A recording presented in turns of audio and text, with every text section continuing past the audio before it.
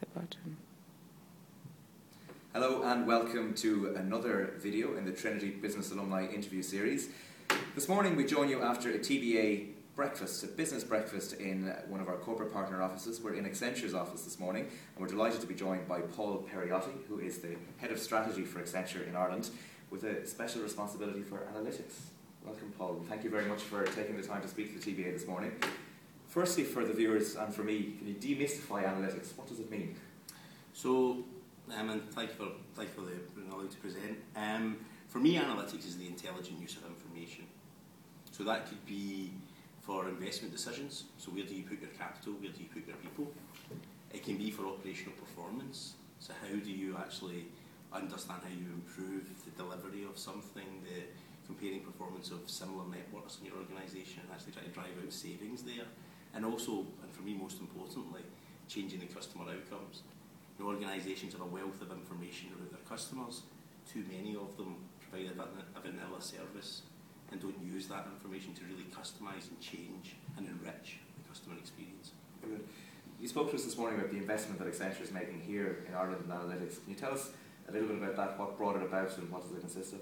Absolutely. So Accenture has selected Dublin as one of its global analytics hubs. So we've committed to create 100 jobs in this market. That will be based just up in Grand Canal Plaza. Our analytics centre was launched 2 weeks ago by Minister Bruton. And really I think it's a very exciting thing for Ireland. I think it's also good to acknowledge that there are a variety of other major multinationals and national companies that are investing in this capability. So for example, Ireland is already one of Aon's global analytics centres. Google are also seeking to make that commitment just now. So from my take, it's a very exciting thing for Ireland, and it's clearly something that we can differentiate ourselves as a global centre of excellence in analytics.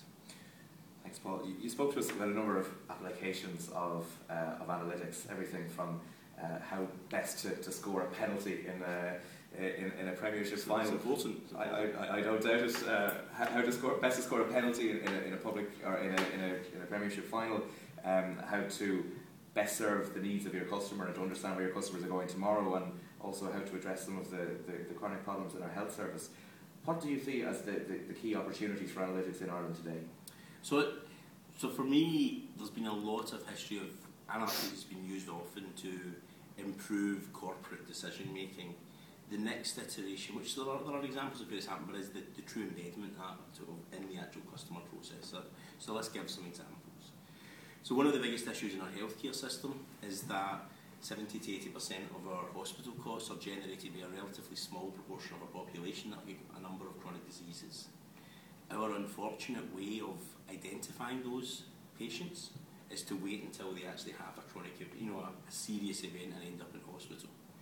We can use, and there's a number of organisations, including Accenture, that are already doing this, the information we have on our patients or our customers to actually predict who's likely to have these chronic diseases and actively go out into the market and change their behaviour, interact with them to actually stop them ever having that emergency event.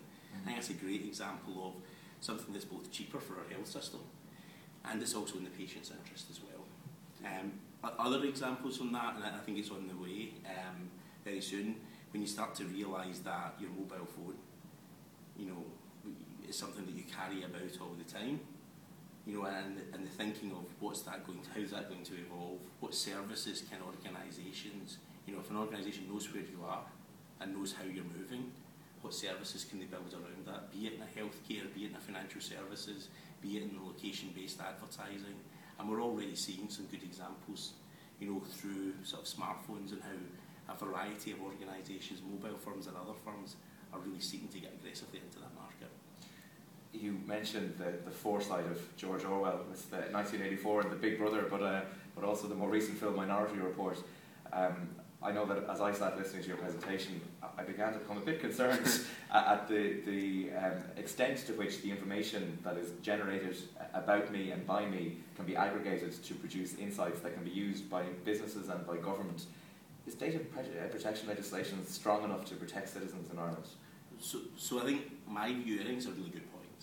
And I think that we need a debate around this in Ireland, and I think as every other country. My personal view in that debate is that we already have a very strong and robust data protection commissioner who actively enforces the legislation. So my take is I think we've already got that in place, absolutely, as each of these new developments and new applications come into play. And actually the chronic disease is a great example there of something that's in people's interests, but you do start to get worried about, well, how could that information be used? Prevention is better than the cure, but the diagnosis can actually be a problem in itself. So, for example, if health insurers started to use that information, which absolutely, to rather than just intervene to improve customer outcomes, if they use that information to actively change pricing plans. So we really do need to think it through. I think for a lot of these services, it will be an opt-in model. I think that's the reality of it.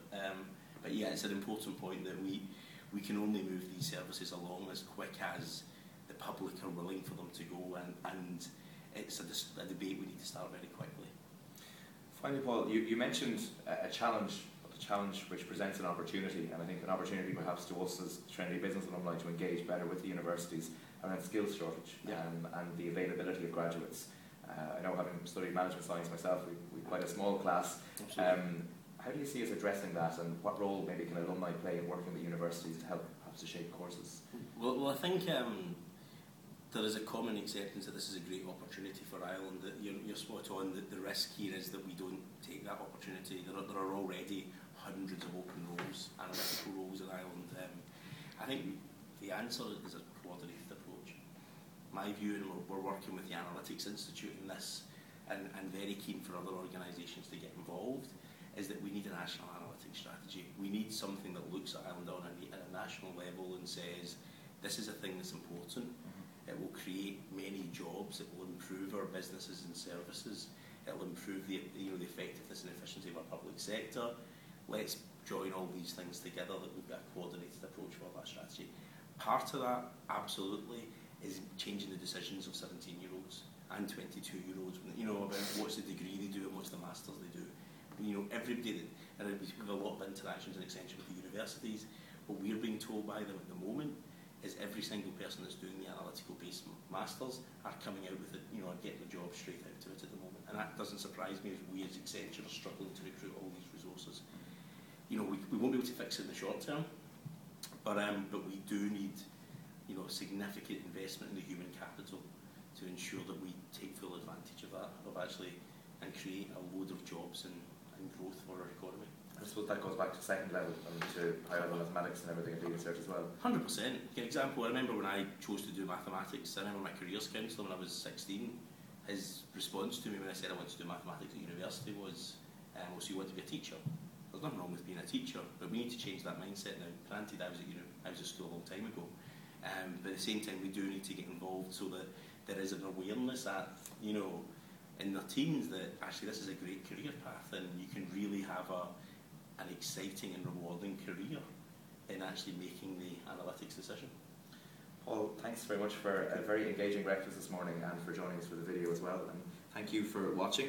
We hope that you'll be able to join us at future TBA events. Please do sign up at tba.ie, and if you're not yet a member and are a graduate of Trinity College or know one who has yet to join, please encourage them at tba.ie.